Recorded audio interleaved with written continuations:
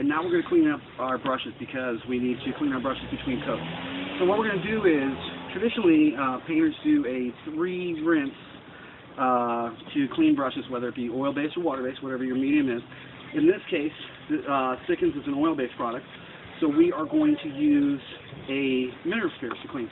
So we have our first rinse, and you want to make sure to really push all the way down the brush to get it all, the mineral spirits all the way up into the ferrule here, and get it real clean. And then, what we do after we do that is we get it clean, and then we spin it to have the centrifugal force all the material out, like that. Okay, that's the first rinse there. Now, since we went ahead and used all this Cetol 1, and there's none left in there, we're just going to use this bucket as our empty. It's super important that you take this stuff, we're going to cap that up, and afterwards we'll add it to our collection, and eventually it will be taken to a hazardous waste center here in Austin. So it's super important that you get rid of all this stuff correctly.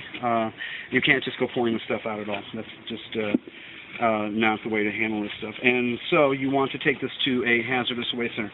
So after I get my first rinse, I'm going to go ahead and clean up my bucket a little bit to make sure it's real clean. Then I'm going to go ahead and put some more mineral spirits in. Don't have to fill it up by any means, just maybe a couple inches there in the bottom. And then we're going to do the same thing again. We're going to go ahead and really rinse this thing out like this, because these brushes need to be ultra clean when you're done with them, and ultra soft because they're used for oil-based finishes and stuff. They can't be at all stiff. They have to leave behind a really nice finish, whether it's varnish or high gloss oil paint. And me, I prefer white china bristle. I just think they're softer. I just like them more. So that is our second rinse there. You can see it's a little bit cloudy. Okay, and I'm going to take a rag.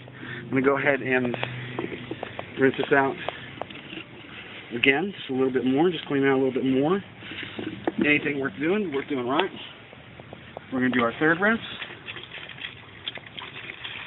Okay, a couple inches in there. Same thing.